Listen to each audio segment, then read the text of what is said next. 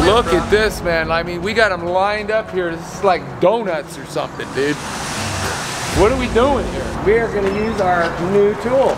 I have 8 cars. I have new tool. We're going to find the blow-by. Now, you're probably wondering, what the heck does he mean by blow-by?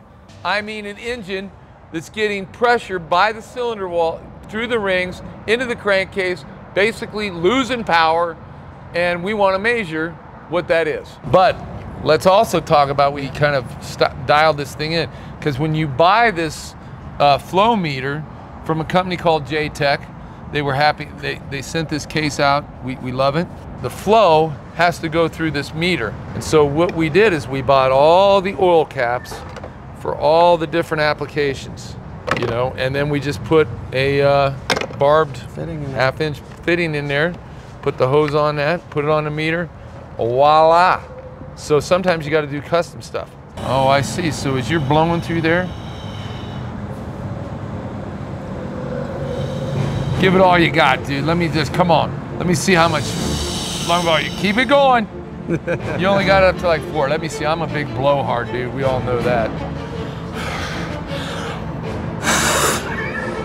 Oh, I got to 5, bro. I think I just kissed you, Tyson. Yeah. I think I kissed you. I don't think you kissed me, dude. Family. It's I know, dude. We got Fords out here. We got Rams, some high mileage, low mileage, and Duramax. And we're gonna document this. I mean, do we even have any, first off, do we got one that's just a huff and puff blowing like a mother? We do. Let's go check that one first. All right. So our first one here is, what year, make, and model is this? It's a 2016 Chevy 3500. And how many miles does it have on it? And this one has 135. 135K.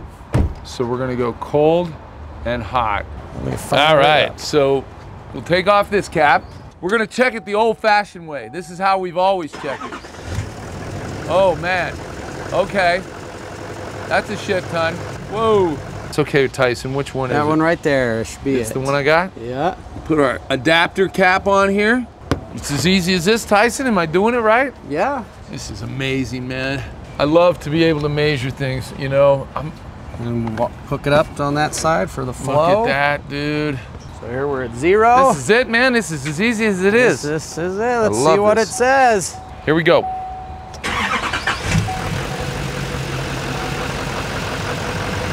All right, so it went up to 5. Now it's kind of, rev it up a little bit. Whoa, take it to here's what I want to do, cold. I want to go to 1500 RPM. Okay. I want to do that the same on every truck. So go up to 1500 RPM.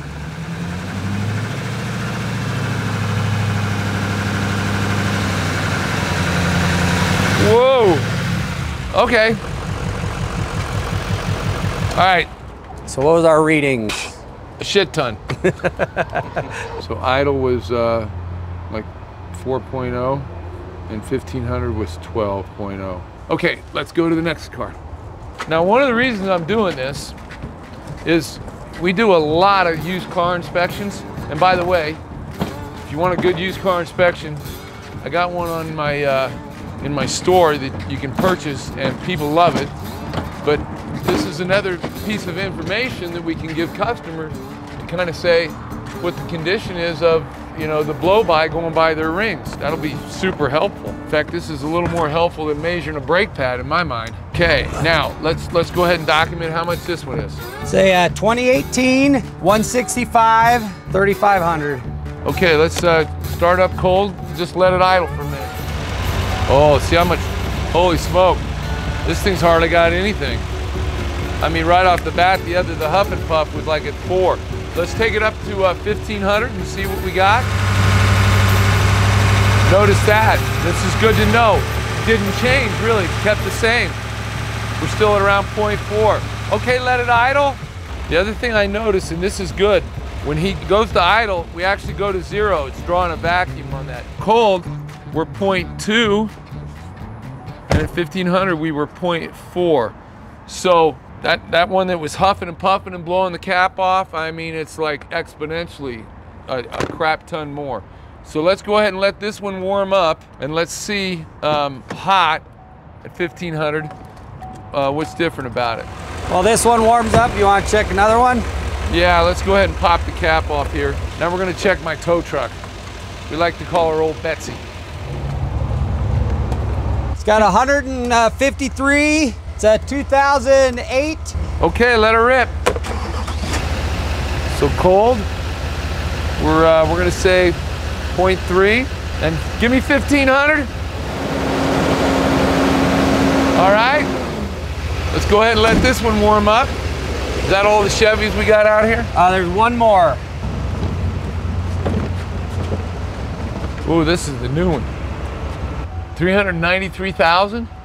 He put some miles on it. Whoa, baby. 2015 Chev. Okay. Ready? We're ready to go. Let's do it. Okay, cold start. 1.5. Okay, take it up to 15.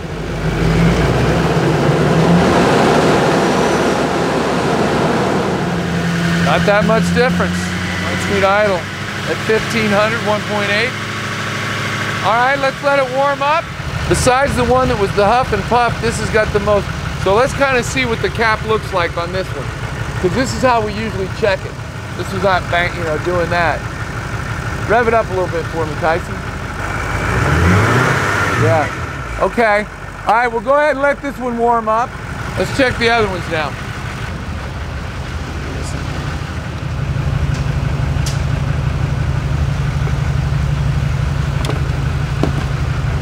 This is a 2020, and he's got 145. Okay, here we go. You ready? Go ahead. What do we got in idle? 1.4. Okay. So this will be a good one to see what it is after doing a crankcase filter, because I don't know when he changed his last. Okay, let's go ahead and rev it up.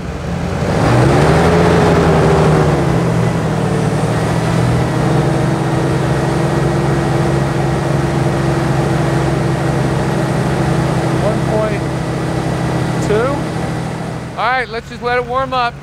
Let's have him get a crankcase breather. Do we have one for this? No, we'd have to get one. 2006. 235. All right, dude. Let's see what we got. Whoa, you can tell that ain't gonna be good. 5.3, 5.5. Okay, take it up to 1500. So this one's got 235,000 miles, and at idle and 1500, it's running about 5.5. So it seems like the ones that pop are above, when we get above 4.0, that flutter test seems to be a pretty good indication you got excessive crankcase pressure. I love info. This is how you learn stuff. Got to gather the data. All right, what do we got here? Battle of the Fords. 2008, 6.4. 164K. Let her rip. Whoa, look at that. We're 4.7 on this bad boy. Okay. Take it to 1500.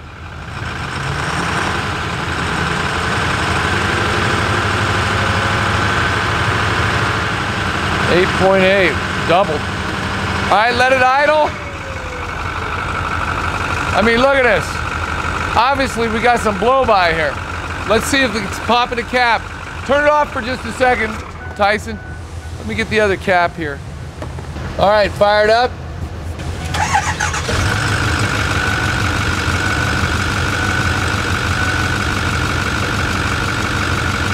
Yeah, this thing's huffing and puffing.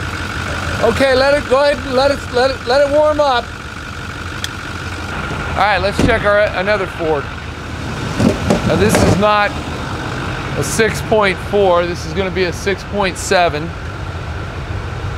So it's a newer truck.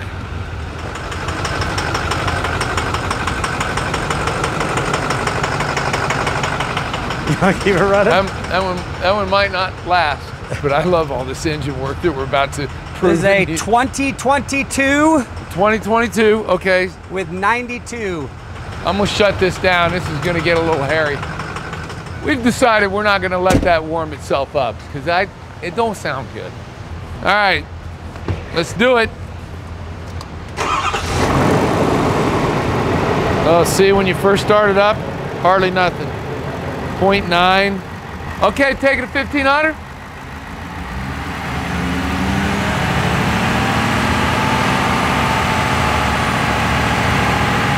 .4.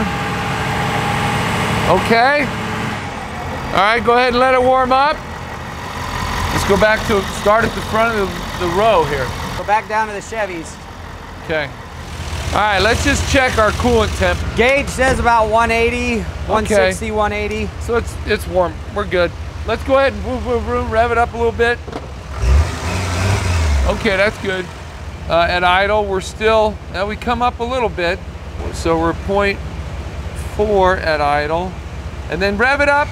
Actually, I'd say got just a little better. It's pretty dang close. About the same. 0.3, yeah, 0.3. Tyson, you did a great job here, buddy. All right, this one's warmed up to 28. So we're gonna say 0.3. Still about the same. Okay, rev it up. About 1.3. Same. Interesting.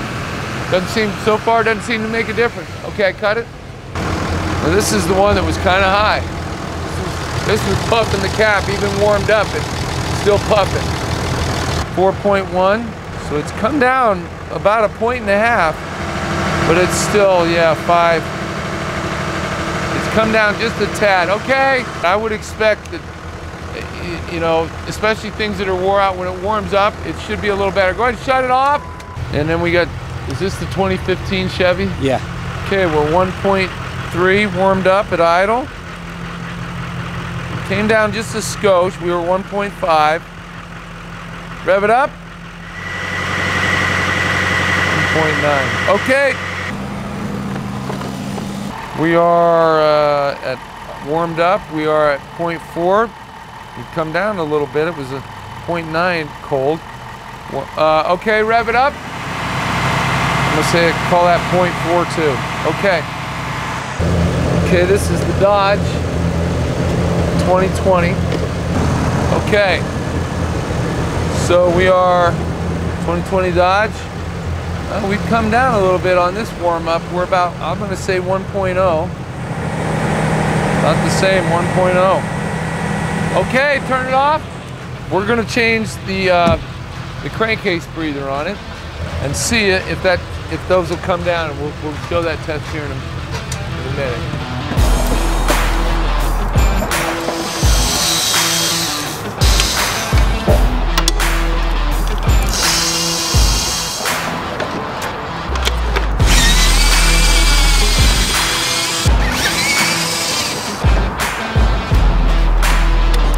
There's little filter elements. You can actually see them, they're not all black. Nice installation.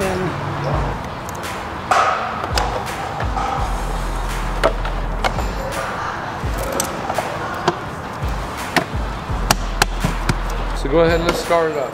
It's the crankcase breather filter element. We want to see if our readings come down. They weren't excessive. Our readings at idle cold they came down about, not quite a half a point, but we were at 1.4, now we're, 0.8, 0.9 cold. Okay, take it up to 1500. At 1500, before we were 1.2. Oh yeah, we're quite a bit. So now we were at 1.2, now we're less than 0.5. Okay, at idle warmed up, we are. It's a tad lower, it's 0.7. And now at 1500, it's halved it. So that's a good indication. When you're getting up on a 6.7 Dodge, when you've got over 1.5 points at idle of crankcase pressure, the first thing you ought to do is replace your crankcase breather. That's proof positive right there. Because anytime that you're building up crankcase pressure, you are losing power.